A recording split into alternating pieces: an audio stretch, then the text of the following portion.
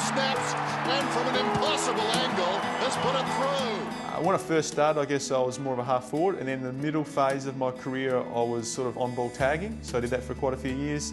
And in the latter stages, I sort of went back to, I guess, mainly half forward, but rotated a little bit through the midfield, so sort of started where I ended. I guess being a role player in a team, which in a successful team, I think everybody needs to play their role. There's obviously the superstars that we had, and then there was also the rest of us who just contributed, hopefully make their job easier. Out of it. Jones with a mixed kick. Oh, hit hard. Good Mal Michael. Terrific from both players.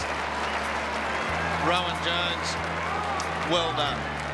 Simple as that.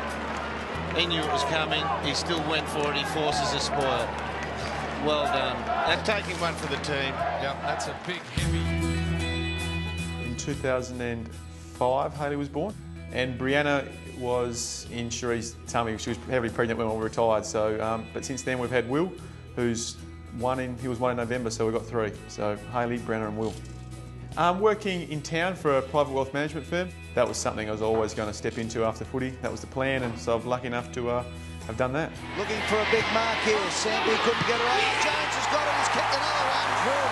Jones has become the multiple goalkeeper of the night. Funniest teammate was probably, I guess a lot of guys in my area will probably say, but David Wirapunda was very funny. He was very witty and quick with one-liners, but also Chris Judd was very, very funny, but also I guess more of an intelligent sort of wit. He was very good. Well done by Rowan Jones to Judd. He's got Stingline in support, but Judd decides to go all the way himself.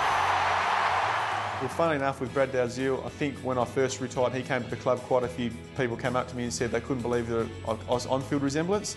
And I guess in terms of playing styles, I think he relies a lot on his running, which is an obvious strength of his, which is similar to me. But also, he seems very disciplined and he's a good role player for the team, so I think that's sort of something we should share in common.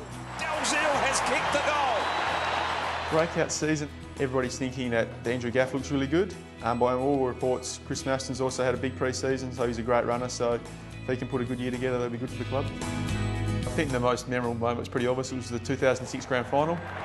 13 disposals today for Rowan Jones. But it was probably, I guess, not for the most obvious reason for the success in that day, but I guess for me personally it was a build-up of a couple of years of hard work, because at that point in my career I was in and out of the side, so it was quite tough. So to be able to cement my spot in a really successful team was something I'm really proud of, and hope I could play my role on that day, so that was great.